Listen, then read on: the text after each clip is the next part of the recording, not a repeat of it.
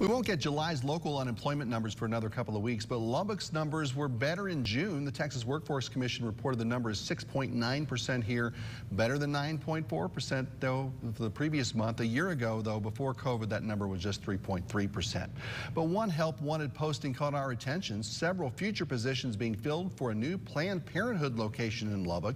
It's been 7 years since the two previous locations here closed due to a lack of funding. Lubbock State Senator Charles Perry played a big part in cutting off that funding because they performed abortions. But there are some Lubbock citizens who think of Planned Parenthood as a positive thing. KAMC Amy Kazera takes a look. Anybody that knows me and has watched my legislative career, my really non-negotiable is when it comes to life. With 5 new positions open on their website, Planned Parenthood of Greater Texas says they are expanding their services to Lubbock.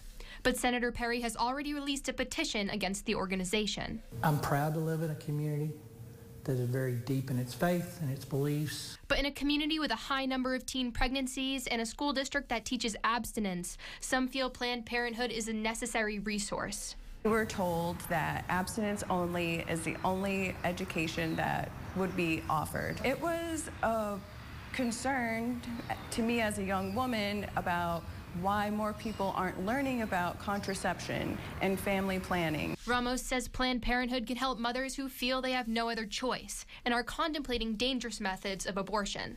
I'm aware of young women who have attempted self-abortions and had very negative consequences, psychological and emotional.